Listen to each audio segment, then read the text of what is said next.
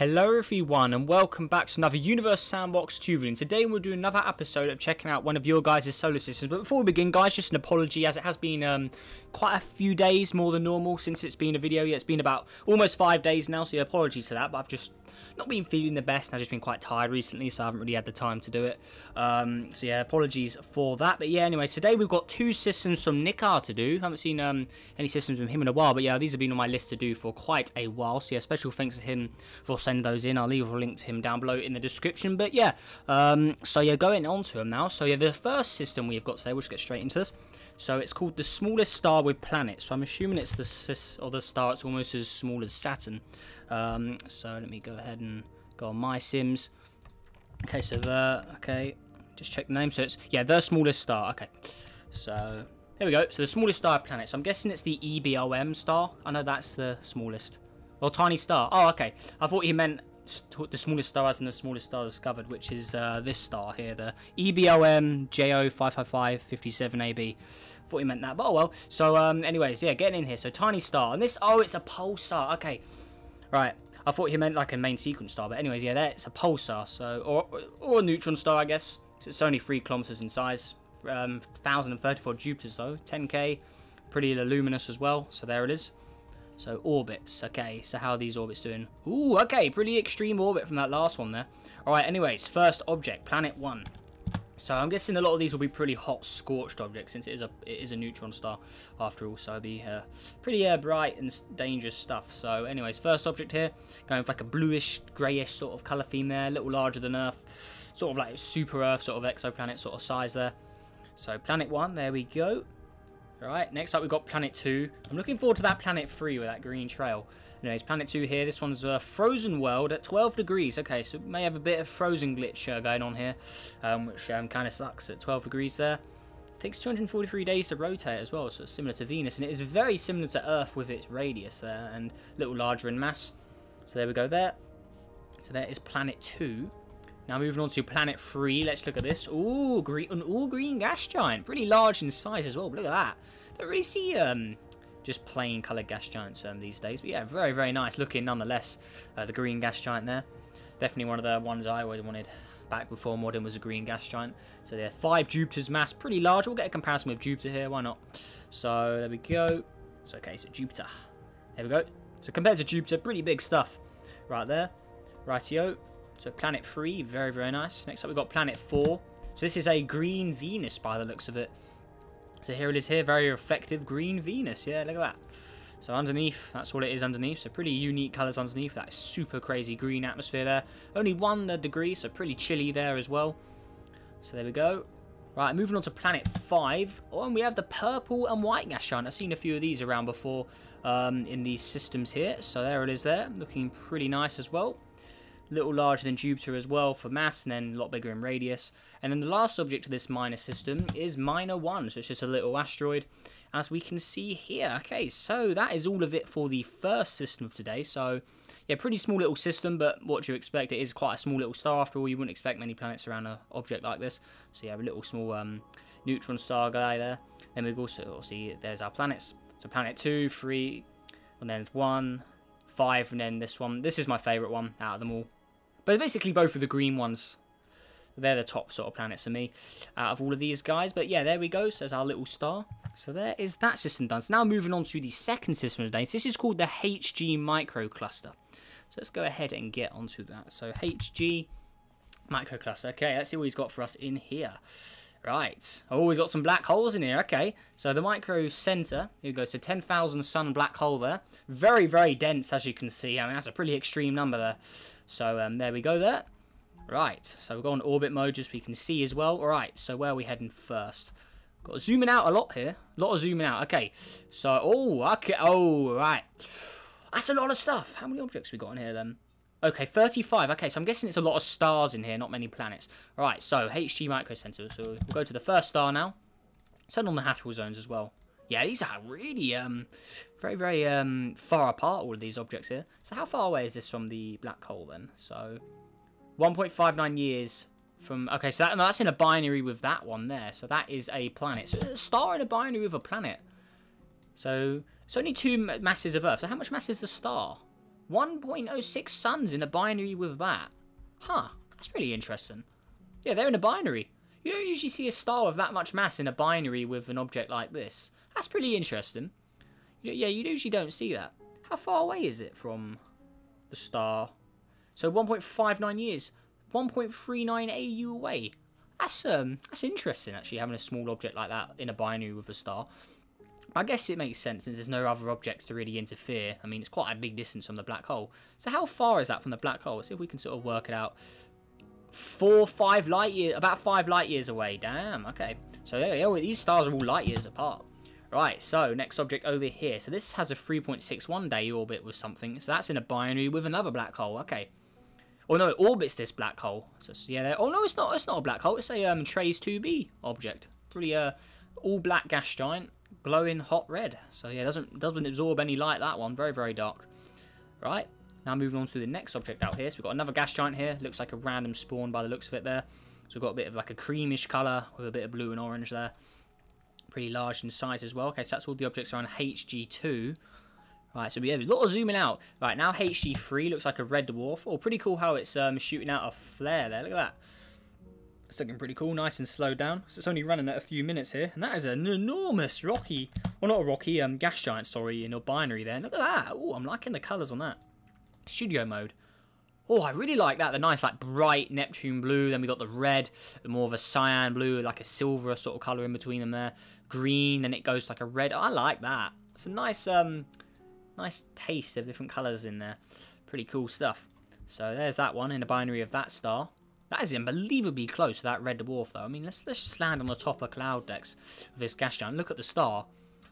That is pretty close. How large is this star? So 367. So it's 236,000. How large is the gas giant then? So this is 7. Okay, so this is bigger than the star then. Yeah, you can see it's clearly bigger than the star there. So that's pretty like a pretty puffy planet, that one there. So there we go for that. I'm liking this though. A lot of just like random little star systems in orbit of that like center black hole there. So it is a cluster. He has called it a cluster after all. So it's pretty big in size. Right, next up we've got HG4 over here. I wonder if there's any like hypergiant stars in here. So here's HG4. Looks more like more of a. Actually, how big is this in suns? This is 8 suns in size. Okay. Right, first planet around here. Nice red and white looking one, actually. I like that mixture of colour there. That's looking pretty cool. So there it is there. Looking good. I'm liking that. So there we go for that one. Right, now moving on to the next one. Another green one. Well, green trail with a red atmosphere. Okay. Ooh. Got some climate mode on it as well. Nice red. The red atmosphere looks really, really good with the white ice on it there. That's looking very, very nice. Yeah, I like that. So it's an all-ocean world by the looks of it. Actually, is that land there, or is that just ice? If I just turn off climate mode quickly, is that land? Okay, so there's some land there. But looking very, very nice. Minus 18 degrees as well, so pretty cold there. Right, so there's that one. Right, and then last object here is this one. So HG4D. Just a grey-blue sort of coloured one there. So there we go for that one. Alright, cool. So moving out now. There we go. So HG4. Okay, so now we're on HG5. Right, over here. This one is a lot bigger in size. Look at this one. So in suns, this is 8.2 suns as well. Actually, it's pretty similar to the last one. No planets around it. Okay. So it takes 213 days to rotate and then 42 million years to go around the black hole. So yeah, pretty big cluster we got going on here. Right, then next star out. This one takes 49 million years to go around. No planets around this one either. It's more of a red dwarf star by the looks of it. So there we go there. Rightio. Right, moving on to HG7. Now this one I'm assuming has something around it since there's no trail around the black hole. Yep. So it's in a binary. So it's in a binary of this object here. So HG7b. So there we go. Pretty basic looking object. Is that in a binary with the star? Yeah, it is. And then they've got one more object further out. HG7c. So it's an all frozen ice world there. Right, there we are. Right, next I've got HG8. Another red dwarf. So a lot of red dwarfs in here. And then, yep, no planets around that. So yeah, I'm guessing a lot of the ones with the trails around the black hole don't have any stars or planets, but we'll check anyway. So it looks like HG10 and 13 have some planets, sorry. So there's number 8. We should be able to just hop between the stars, actually, if I just use the enter button. So next up we're going to go to, where's number 9? This is 8. Is there a number 9? Can't spot it. Okay, we'll have to zoom out then. So there's number 8. So a lot of zooming out on this one. Okay, so there's number 9. Oh, this is a very red one. Look at this. Right, here we go. So here it is here. Yeah, pretty red. Only 14k in temperature there. Right, yeah, 1400k. Right, now moving on to number 10. This one has to have some planets around it. Right, so here we go. Right, so it's in a binary of that. It's a binary with the green one. Okay, so first planet here. Right, another bluish grey object here. So number 10. Right, and then the binary object is this one. So it's another one of those like nice looking rainbow gas ones. Slightly different in colour to the one we saw back there, but I'm liking the blue, the red, the cyan there. Nice colour combo. So there we are. There is that. Alright, so that's all those guys done. So yeah, we've got a lot of binaries in here. Right, now moving on to number 11. The only blue star in here. Very large in size as well. There we go. So 1.7. Oh, that's not the biggest actually. It's got a lot more mass on it though. So 2 suns instead of 1 for most of these. So there's number 11. So it takes 270 million years to go around now. Oh. Right, next up we've got number 12. This one is a pulsar. I can already see the spinny stuff on it. So there we go. Yeah, there you are. So there we go. Pretty big as well. Almost the size of Earth. So there we go. 20,000 degrees in temperature. Right, there we go. Don't see many pulsars in these videos. That's a pretty rare find to have one of these. Yeah, I do not see a lot of pulsars in these sort of videos. Right, now moving on to a white star out here. HG13. This one I'm assuming has some objects. Another green trail. Ooh, nice. There we go. Another one of those gas giants. So it looks like a red, green, and blue one this time around. Cool. So he seems to like these like red and blue mainly as the stronger colours on these. So there it is there. Going with the green trails as well. Guessing that maybe one of the colours he likes a lot. So there we go. Right, number 13. Then we've got 14 over here. So this is actually a brown dwarf sort of object. A hot gas giant here. And this also has an object around it. Or in a binary of it. Another gas giant. A very small one though. So there we go. We're going for brown and grey sort of colour theme there. So there we go for that. Right. Most scrolling I've done in one of these videos in a long time, that's for sure. So how long does that take to go around the star? I know it doesn't say actually. Right, next one we've got Rogue Planet 1. So this takes 2.2 galactic years. So now we're getting, this is like bigger than the sun around the Milky Way now. It's pretty big stuff. Because the sun takes about one, I think the sun takes 1 galactic year to go around the black hole Sagittarius A1. So this takes 2.29. So yeah, we are very, very far away. Orbital period. What's the distance then? Distance from, so let's have a look. So from the black hole, this is over, okay, so 500 plus light years now. Whew. 600 light years. Yeah, I'm not entirely sure if the galactic year is how long the sun goes around. I think it is. Oh yeah, there we go. Oh, time it takes for this object to spin on its axis. That's orbital period. Oh no, orbit is parent. I was looking at the wrong one. So time it takes this orbit to orbit its parent. Oh, that's a big value though. But yeah, galactic years. Does it say what that is? So speed in the graph. Ah, never mind. Yeah, I'm pretty sure that's how long the sun's supposed to take to go around the Milky Way once. I don't know. Anyways, Rogue Planet 2 over here. Or is it just a billion years? I think it may be a billion years instead actually, and that's not how long it takes to go around the Milky Way, I don't think. Anyways, Rogue Planet 2. So there it is there. I'm sure someone will correct me on that anyway. So Rogue Planet 2 there. Right, so zooming out. Whoa, a lot of light years. Right, Rogue Planet 3. Looks like the last object. Look how cool it looks from this distance. It looks like a dartboard almost. Right, anyways, Rogue Planet 3. Now, this is a very nice looking object. Look at the dark blue, the white bands. Oh, yeah, look at that. That's a nice looking one. Also with a green shell. Yeah, he must like the colour green a lot. But yeah, look at that. Well, I'm liking the detail in the clouds. Look at these. Look at this like detail here. You can see like all of these like spotted areas. Pretty cool North Pole on this one. Look at that. I like that. What about underneath?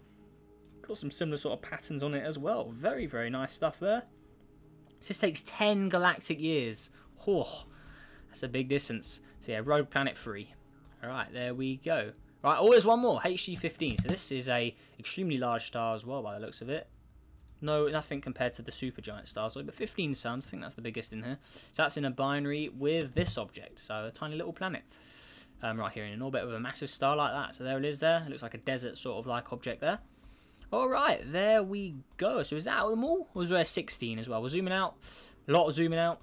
So, yeah, very, very big zoom out. And, yeah, I think that is all of it for this cluster. So, yeah, really, really cool the way this is all put together, just with an extremely crazy amount of stars there. There's that super large gas giant again.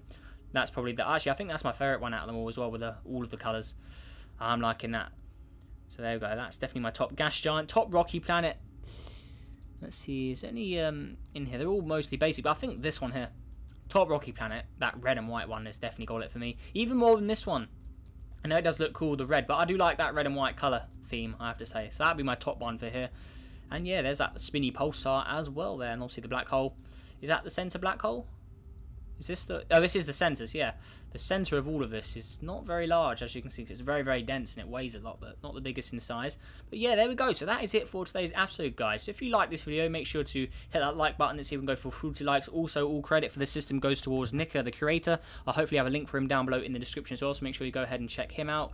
And yeah, I'll see you as well, guys. If you want to send in your own system, make sure to join my Discord server, link in the description, and send it in the upload chat there, or you can private message it to me as well. That is the easiest way to get them in a video as well. So yeah, go ahead and do that if you have any interest in doing that. And yeah, also subscribe if you're new. Helps on the journey to 8,000 subscribers as well, because yeah, we're coming up to 7,700 now. So yeah, pretty cool stuff. Massive thank you for that. And yeah, that is everything, guys. So yeah, I will see you in the next video. Goodbye.